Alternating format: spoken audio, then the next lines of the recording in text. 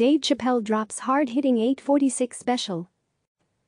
Dave Chappelle dropped a surprise special Thursday night in which he searingly addresses the death of George Floyd and the aftermath. The 27-minute monologue is entitled 846, which is the amount of time former Minneapolis police officer Derek Chauvin was filmed kneeling on Floyd's neck before he died.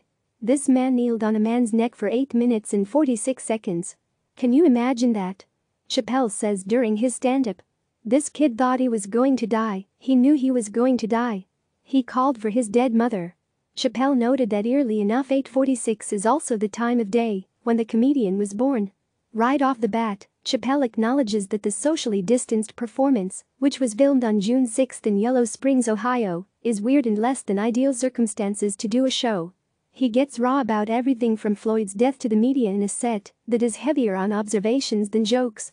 What are you signifying, that you can kneel on a man's neck for 8 minutes and 46 seconds and feel like you wouldn't get the wrath of God? Chappelle said. That's what is happening right now. It's not for a single cop, it's for all of it. He took exception to CNN's Don Lemon, who accused celebrities of sitting in your mansions and doing nothing. Does it matter about celebrity? No, Chappelle said. This is the streets talking for themselves. They don't need me right now.